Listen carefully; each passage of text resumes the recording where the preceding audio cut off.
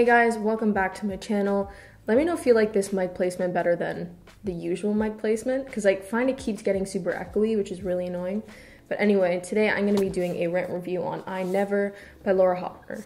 If you guys have been following my channel for a bit, you would know that I hauled this earlier, I think like a couple weeks back, and I was actually super excited to read it. But I feel like after reading it, I just kind of was like let down again by these kind of YA books. It's like the specific type because they just always seem to like fall into those tropes and have those super awkward scenes.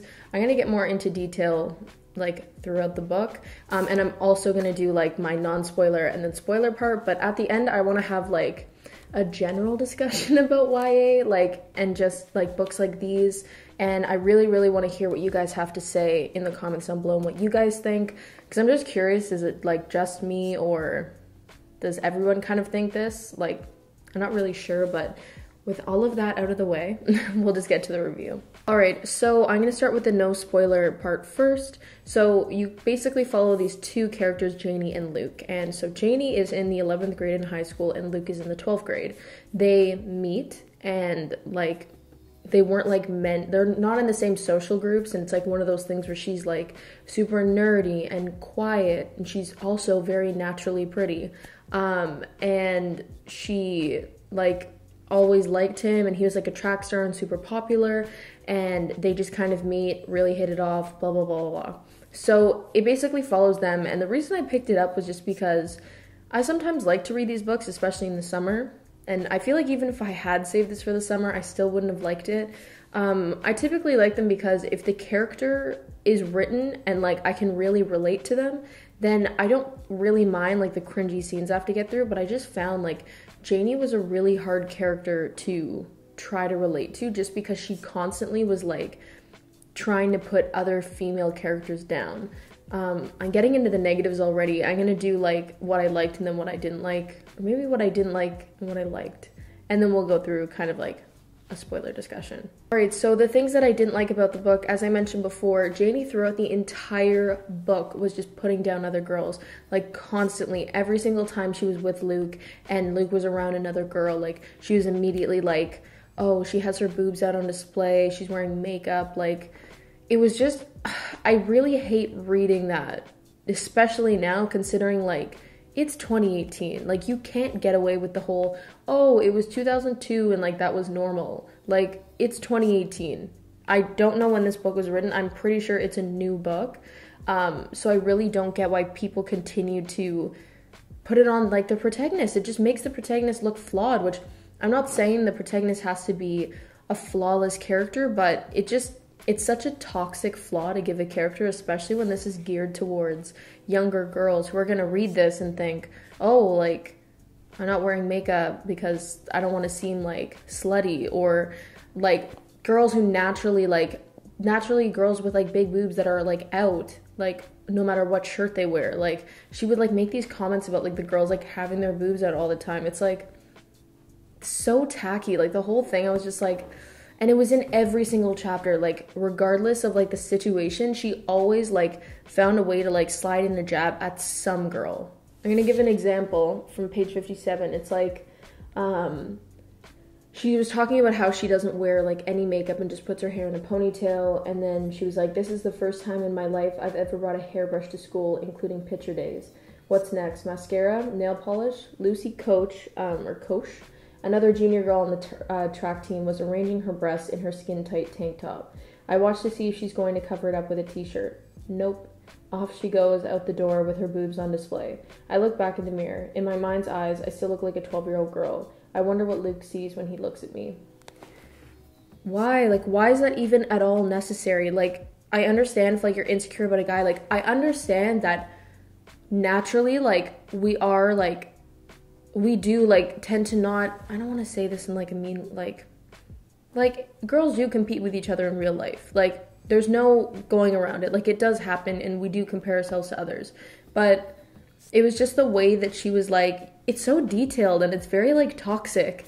It's not kind of like in a self-depreciating way. It's almost like an attack, and then she gets self-depreciating to kind of like soften it and make her not look like mean because she's the protagonist and she can't do anything wrong.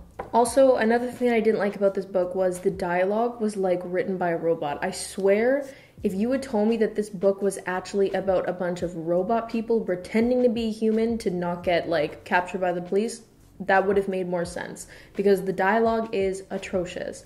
Literally, she talks like an 8-year-old. Like, at one point, they were going to get food, and she was like, OMG, we're going back again, period. Yay, period. And she put Luke through such a high pedestal throughout the entire book. Literally, Luke asks about my dinner with my dad. I tell him everything, a little floored by my own ability to be so candid with him. You're telling him about your dad's your dinner with your dad. Like, what do you mean, like, being candid with him? He was the most average character. Like, I literally pictured him as, like, those, like, you know when you're playing a video game and you get, like, the starter person? That's what I pictured Luke to be. Like, he was so bland and so boring and had literally nothing to him except that he ran. Like, that's literally it. And this character was just super annoying. Like, even, she, like, lied to her friend, and apparently she's never lied to her friend before. And it was like, oh, I just came home and went to bed. Wow, I just lied to Brett. He seems suspicious, but he lets it go. Guys are so much simpler than girls.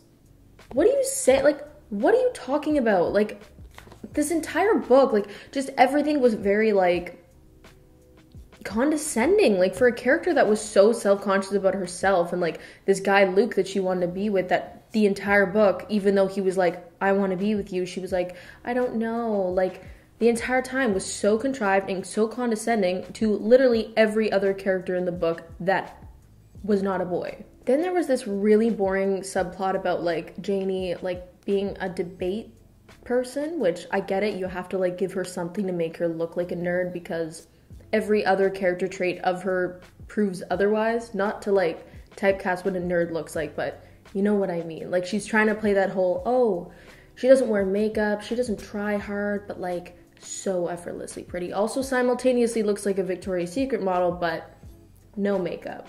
None.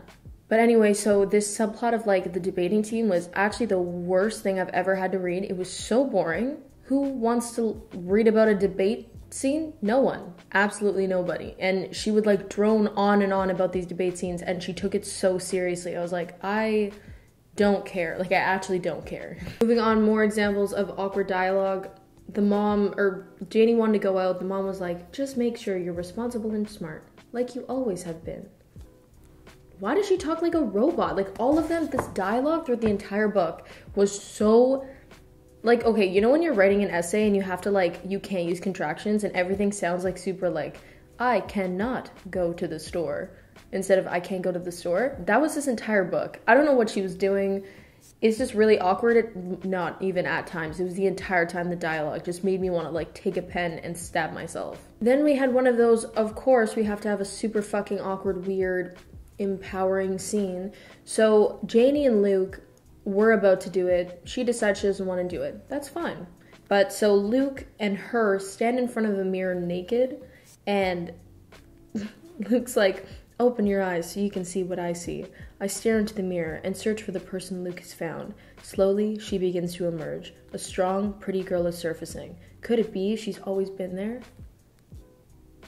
Like, stop. Then Janie gets in a fight with one of her friends because one of her friends had a crush on Luke and she just never got with him, so Janie gets with him and, like, she was jealous. And of course, they have this, like, growing, you can tell that, like, there's, like, a deep-seated, like, issue.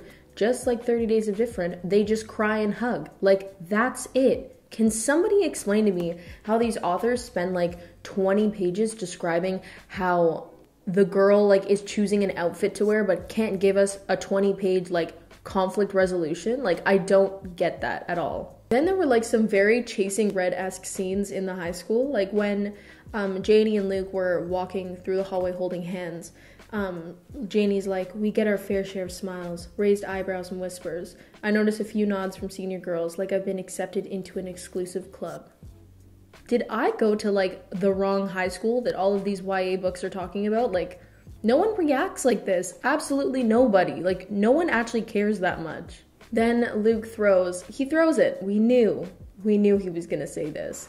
He says it at 1:35. He says, you're not caught up in all the crap I hear other girls talking about. You know, clothes and purses and their flat iron hair. You have no insecurities. Yes, Janie, you don't care about clothes. You just walk around naked 24/7. Flat iron hair? Why? Why would you ever do that? Anyone who flat irons their hair is just trash. Why would we do any of these things? I'm just so done with the "you're not like other girls" trope, and I don't get how authors see literally everybody making fun of this trope. Everyone making fun of this stupid trope, and they still use it. They still use it. Like, this book guarantees another generation of girls pulling the "I'm not like other girls." Like, we need to figure out a year that books just can't use that anymore, so we can just cut it off. No one can say it anymore, and then we can live our lives. So that's what I didn't like about the book, but there are things that I actually did like about it. So, for starters, I wasn't particularly annoyed throughout reading it all. Like, I wasn't like chasing red annoyed. It was, I'm not going to say a pleasurable read, but I would say this is like a rent it at the library in the summer when you want something to kind of tide you over between like maybe a really intense book that you've read before it. And the other thing that I liked about it is actually, this is a huge spoiler, but they don't end up together at the end, which I thought was actually a quite realistic and surprising turn considering the other 98% of this book. It seemed like it was going to be one of those things like where they were like together forever and they were going to get married and have children, even though they're in high school and are literally 12. But they don't end up together. And I guess part of the book's lesson, it seemed like she took that turn through the last like 10 pages, was that like everything isn't always going to like happen the way you think it is. And like, apparently, I guess the use of Luke was he helped her see a more confident version of herself or something. I just wish that that whole journey hadn't come at the cost of literally every single other girl that crossed paths with Janie, because that's how it happened. Luke used lowering down girls in order to raise Janie up. Janie used lowering down girls in order to raise Janie up. Janie's friend, I forget his name, did the exact same thing. Same with all of Janie's, the two girlfriends that Janie has. Exact same thing. Like, I don't get why you need to put other people down in order to raise someone up, especially if you're talking about a character. I understand that if like an actual person, if you have like deep-seated insecurities, like you are a lot more likely to put other people down to raise yourself up. But when you're writing about a character that you get to decide what they act like and what they're like and their flaws and everything, it was just like, why would you go with this? Like, every single YA author that writes a shitty book goes with this, and no one has done a good job of it or made it, I don't know, like, I feel like it's them trying to like make the character relatable, but why would you want like your like majority of your audience to want to relate to a character like that who's like putting other people down to like make themselves feel better? I don't know. I'm going on a bit of a rant. But I did like that it was quite open-ended there. Like, it was nice that she didn't like tie it all up in a bow, which I appreciated, but I wouldn't say don't read it, which sounds stupid because I just spent 20 minutes bashing it and I had one thing that I liked about it. But if you like books like this, then I think it'll be like, if you like Sarah Dessen, you'll like this book. Otherwise, not really sure you will, but I thought I'd mention that. All right, anyways, guys, thank you so much for watching. Let me know if you've read this book before, and if so, what you guys think of it. If you guys like this video, feel free to like and subscribe. As well, comment down below any books you'd like me to read and review in the future, and I will see you guys in the next video.